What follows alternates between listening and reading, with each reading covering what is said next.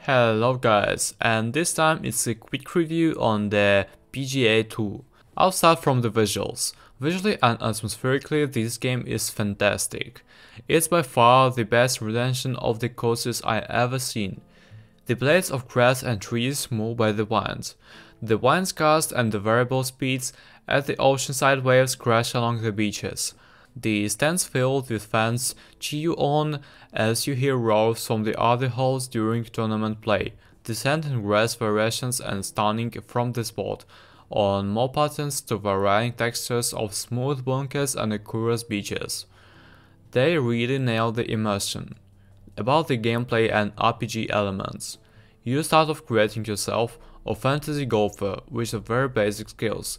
As you play more rounds, you unlock skill points which can be addressed into different categories and subcategories, from overall power to approach game, shot game, and putting attributes. As you progress these skills, you'll unlock and use shot tabs to help you around the course, from high flop shots that blend softly to low spinning shots that check quickly and limit the rollouts. Each shot tab also has requirements from skill attributes that will level up in 3 stages from bronze to gold. The higher the level, the more accurate and less affected by swing penalties from the poor swing planes of timing. All in all, the swing mechanics are very similar to any other game with the joysticks. Note there is no strictly swing mechanic in the game. About the difficulty. Here is where I feel the most bad reviews are coming from. You cannot just load the game up, create a golfer and expect to be the next Tiger Woods out of the gate. Unless you are playing as in a game pro, practice makes perfect.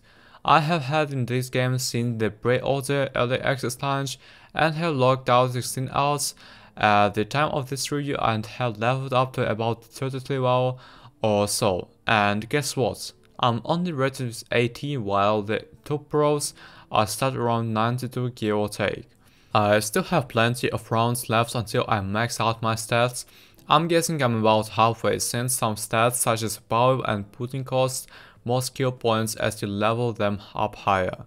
I took the approach of unlocking the shot game and accuracy more heavily than the power, which does prove to make most courses very difficult.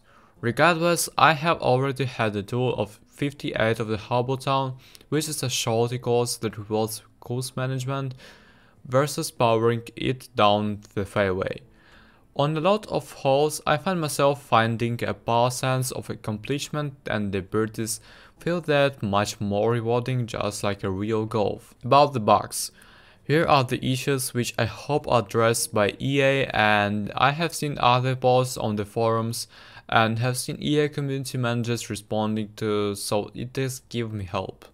Putting grid. Since I like to play on 2 difficulty modes, I do not receive a put review line and rely on the putting grid lines on the green.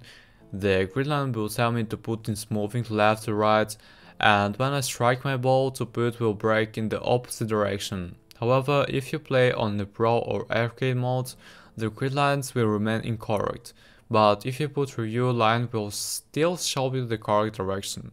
Challenge modes.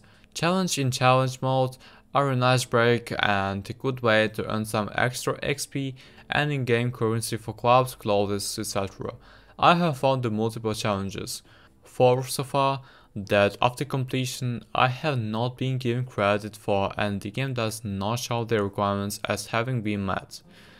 Just all the green lights. I have seen a few holes consistently where my approach shot just trickles off the green and into the row, only to see my next shot on the top of the hill 15 yards out or having to hit back over the greenside bunker actually did not quite make the green.